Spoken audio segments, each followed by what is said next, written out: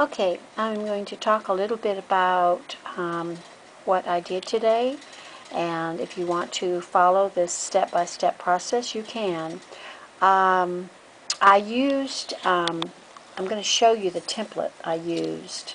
I'm going to take all these things off and show you that it actually is made from a template.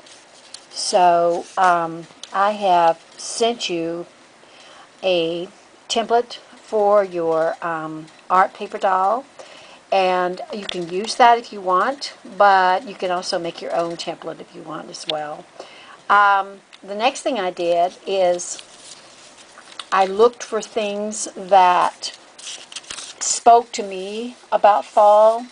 Um, the colors are very, very fall-like, but there's also some really cool symbols that I really like. And one is, of course, is the apple, because I think the apple is a really dominant symbol in autumn. And fire.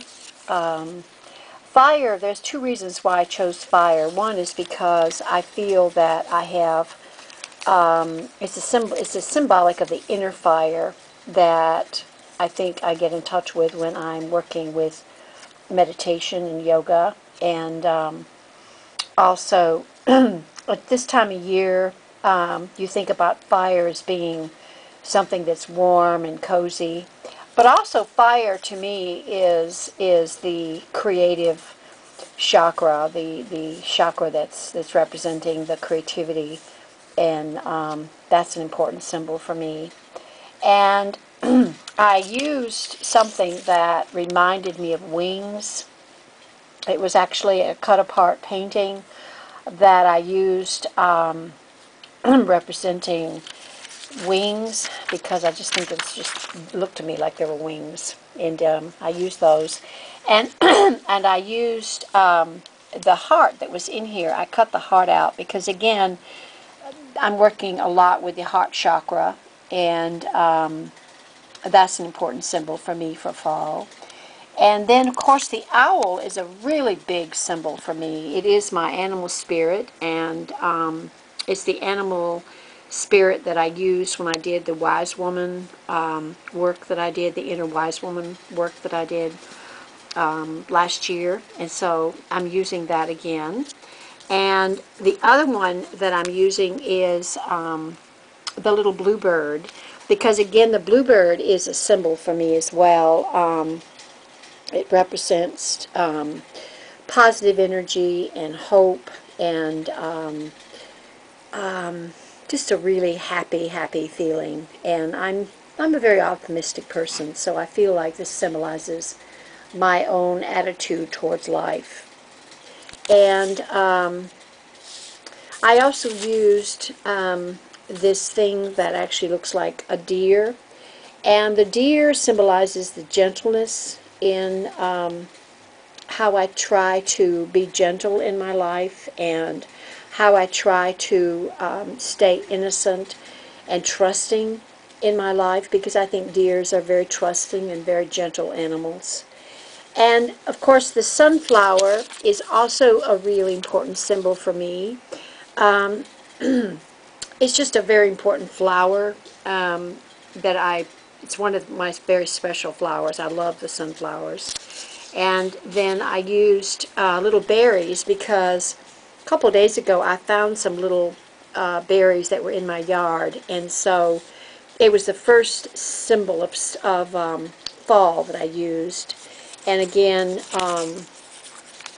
the leaves that are here are also symbolic of the little berries that I found in the fall. It's symbolic of the fall. And I'm going to show you also, I'm going to go over here and show you just a little bit of what I mean by picking things from going on like a yard, like going out to your yard and to your on a nature trail, and finding things that represent fall. This is a flower that was in my garden, was the last part of my garden, and I thought it was very fall-like. And the bark is something I found that was peeling off of a tree. And this little angel is something that I always put out for the fall. It's one of the little angels that was made by a friend of mine that I put out for the fall all the time. And then there's leaves and also little berries. And at home I have some acorns on my altar. So if you want to do this, this is another thing that's important about getting in touch with fall, is choosing objects that you throughout fall, if you want to pick out objects and put them on your altar, or put them in your the place where you do your creative work, or put them in your on a shelf somewhere, just to represent something that is very special about fall. And again, you can see that this is my collage images that I use. When I start collecting images, I just cut lots and lots of things out that I might use for what I'm working on.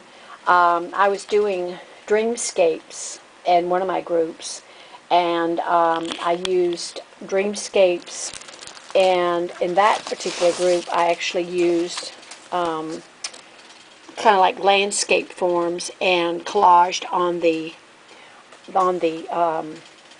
surface of the canvas, so that I actually had dreamscapes that I created out of the collage material.